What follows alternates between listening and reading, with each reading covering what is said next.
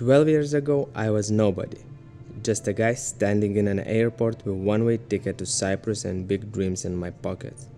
I was a mess. I didn't have any clear or even unclear vision of my life. I just knew that I wanted to become somebody extraordinarily great. Soon after, I discovered bartending. I always had a desire to try it but never had guts to do it. And probably that was just the right time and the universe sent me this opportunity. I fell in love right away.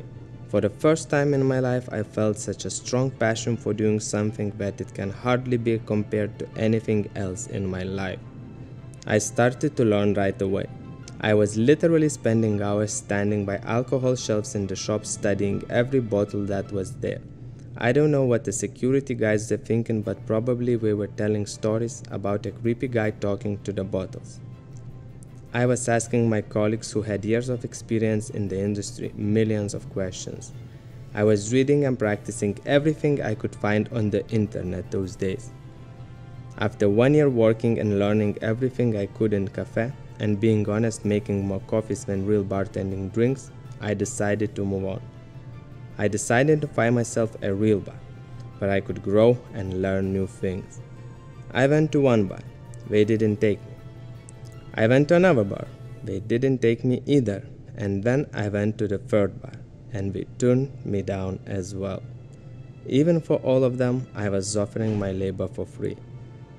Then I went to all of the rest bars in that city, and only one of them decided to try me, and it closed in 3 days.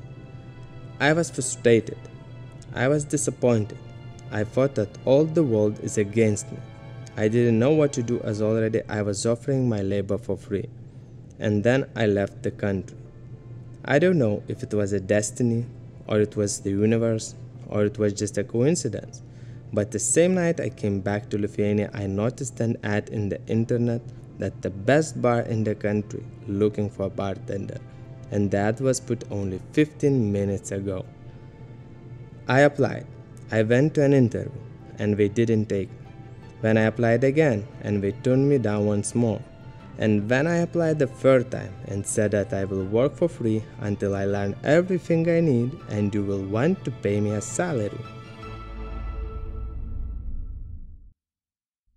That was the moment. I was hired and got my salary the first month.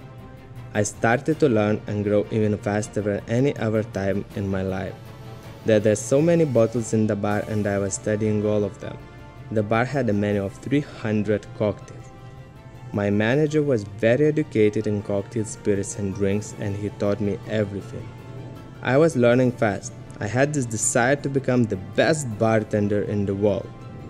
In half a year, I took my first bartender's competition.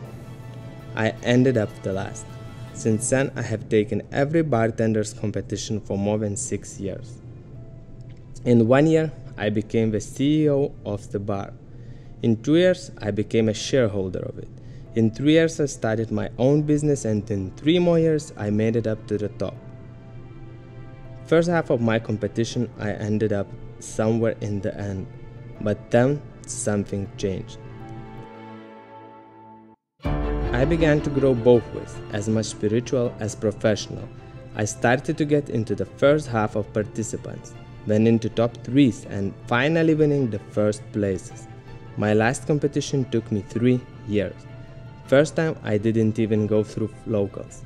Second year I became second above 3 countries, but I kept going. And in the third year I finally got the first place among all Baltic states. It was never a professional journey. It was always a spiritual journey to become the best version you can be, crafting yourself to suit your dreams and reaching your goals beyond your expectations. And it's not the end. It's never the end. It's always only a beginning. The beginning of a new journey, the beginning of a new path in life. And I know that new challenges are going to arise in my way. And I know that for champions there will always be new victories.